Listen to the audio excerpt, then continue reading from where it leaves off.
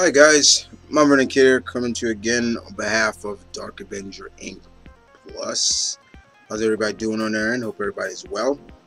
For today's topic, I thought it'd be kind of interesting to talk about something that I want to get maybe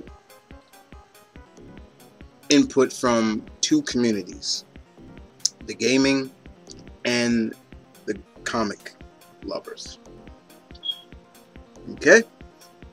Now, I've asked this question via Tumblr and I believe on my Comic Vine account, as well as I believe Twitter. And I got a good response. But I'm here to ask you guys this. Now, you notice that I'm up in a really I would say my right corner, your left, and you see a certain character shining as she should shine. With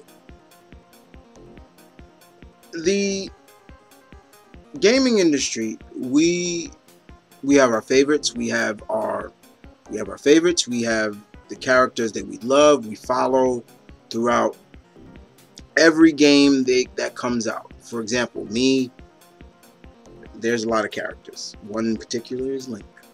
Yes, I'm a huge Link fan. Link is my favorite number one favorite Nintendo character. My second would be the person that you see there, Metroid, Samus Aran. But we've seen those video game characters make a jump to the comic book realm. Sonic has done well. Mega Man has done well. Recent years, Udon has done the Street Fighter series, which is really good. I do recommend find those in trade if you want to. Udon had the Street Fighter, they had the Rival Schools, they had Darkstalkers. They had a lot of classic Capcom fighter games. And of course, not too long ago, I remember the company Devil Do Publishing had the Devil May Cry. But I think the Devil May Cry series went to something else now. And over time, we see DC put out God of War, Prototype, things like that. But those are all good and dandy. But what I want to know from you guys is, do you feel that it's good? There's a couple of questions I want to know from you guys. Do you feel that it's great to see these gaming icons transition into the comic realm? As well as, do you feel that also will branch them out in terms of getting a bigger audience, not just in the gaming world? And who would you want to see make the jump to comics? Now, as you see here, I'm looking over. Samus is looking at me. Yeah, I've always felt I would love to see Samus make a jump into the comic realm. I think a great Space Odyssey adventure comic would do very well for her. And in my opinion, I even got writers that could do it. Probably two of the best in sci-fi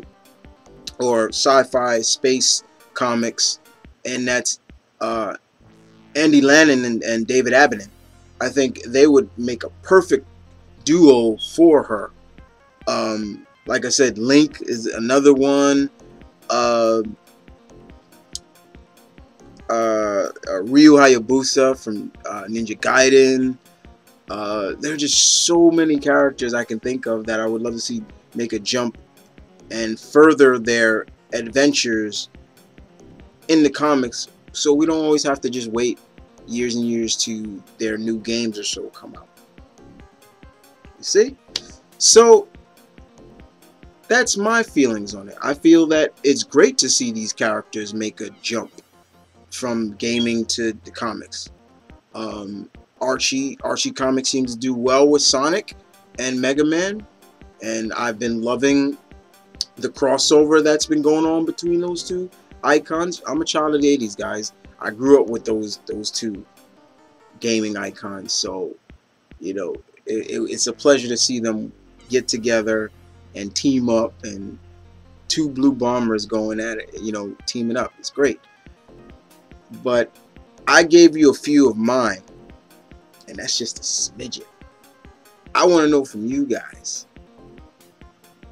who would you love to see? Which gaming icons would you love to see make the jump to comics? And